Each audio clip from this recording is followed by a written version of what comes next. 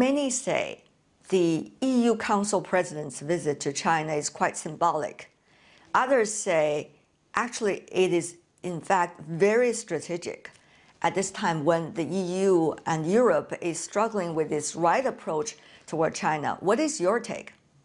Well, I think, as usual, the bilateral agenda between EU and China is about geoeconomics and about geopolitics.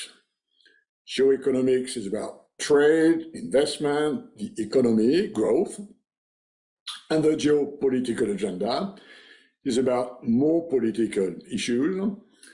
And unfortunately, if I compare the situation today to what it was, let's say, 10 years ago, geoeconomics are less important than geopolitics. And geopolitics are more about tensions and geoeconomics about cooperation.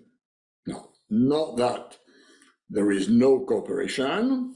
The trade and investment relationship between EU and China is working reasonably well, although the slowdown of the Chinese economy is having an impact on the bilateral relationship. So overall, we don't have that many trade tensions as compared to the past, where we always have had the sort of reciprocity problem. And I think Charles Michel, the president of the European Council, will be talking first about geopolitics and second about geoeconomics.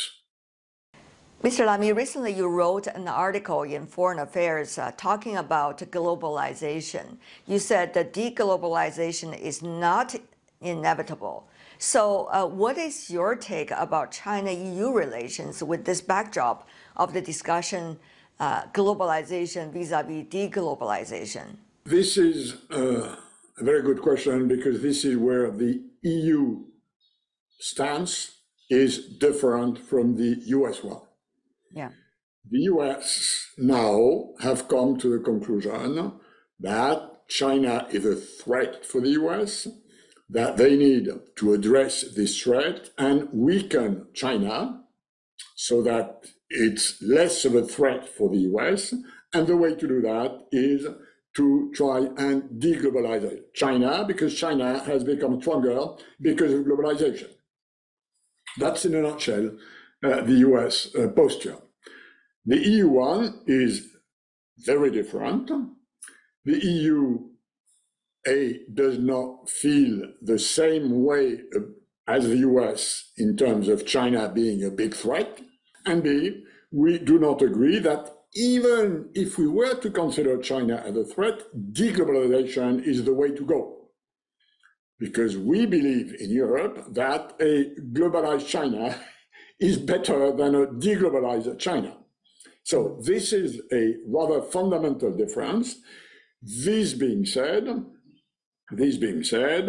if you look at the high-tech sector, the digital sector, chips, artificial intelligence, nanotechnologies, the EU is under a US pressure to limit its interaction with China in these high-tech sectors. And this is an element where the EU will have to carefully navigate between the US on the one side and China on the other side. And that's roughly my take.